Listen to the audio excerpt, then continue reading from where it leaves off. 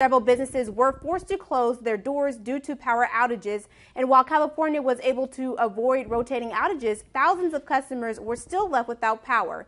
Many of those outages were described as heat-related, meaning the high temperatures damaged the equipment. Another alert is being issued for today, and California is urging residents to conserve energy in order to reduce power outages. And an inferno raging in California has turned deadly as the West Coast enters its 7th straight day of record-breaking extreme heat, reaching well into the triple digits in most places. This as a massive plume of moisture has more than 50 million people facing flood threats across the Northeast. Chris Wynn has more from Los Angeles. This building was no match for relentless rains that have saturated Rhode Island, giving way as roads turn to rivers across the state.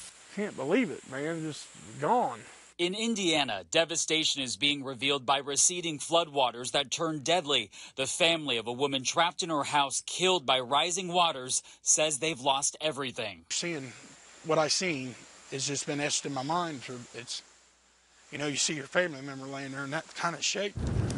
In Southern California, aerial images are revealing massive swaths of scorched homes and scorched earth, the flames of a fast-moving wildfire turning deadly. That fire burned rapidly through Avery Canyon, injuring one civilian and unfortunately taking the lives of 2 additional civilians in that canyon. As some Californians flee flames. Outside about 110, inside it feels like what? 120, even more. In the northern part of the state, people without power are sleeping outside in tents as they find ways to cope with a severe and oppressive heat wave. People are always like, hey, you're camping in your backyard, you must really like nature. No, bro, we don't got air conditioning. So hot. In Los Angeles, I'm Chris Wynn. Thank you, Chris. And on to what's going on outside right now. Let's take a look at what's happening. Everything pretty much still looks the same. That beautiful view outside, that wind is just blowing and that you can see the flag just swaying in the wind. Let's go ahead and take a look at what it feels like outside right now. Right now it feels like it's 95 degrees, but it's actually 85 with 14 miles per hour wind speed and 75% of humidity. And let's go ahead and take a look at our excessive heat warning up until 8 p.m. today. All the areas shaded in pink are under an excessive heat warning, so just be on the lookout for that, everyone.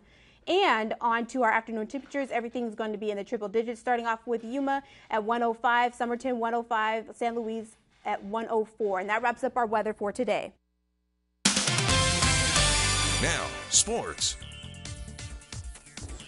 Well, looking to make it 3 in a row. Last season, the Arizona Western men's soccer team won their first 17 games to start the year. But this year, the Matadors entered the season ranked number